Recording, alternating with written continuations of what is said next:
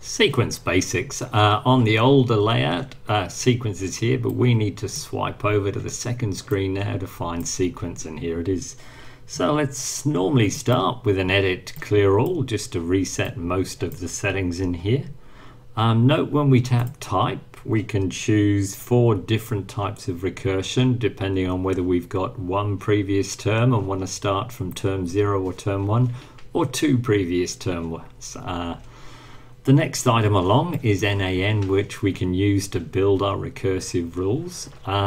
And finally, the little diamond here has more options. If we want to get the sum of a sequence, we can turn it on or we can turn it off using this setting here. If we tap onto the explicit tab, so rather than recursive, I've tapped onto explicit here, the options tend to change a little bit. Under type, we have nothing to choose from now. Under NaN, there's an N at the top, or under explicit, there's another couple down at the bottom here. I'm just going to tap off. Notice also under this key or icon rather here, this is where we can set the table input, and we can generate a sequence from 1 to 5, or we can edit these values for whichever values of a sequence we require.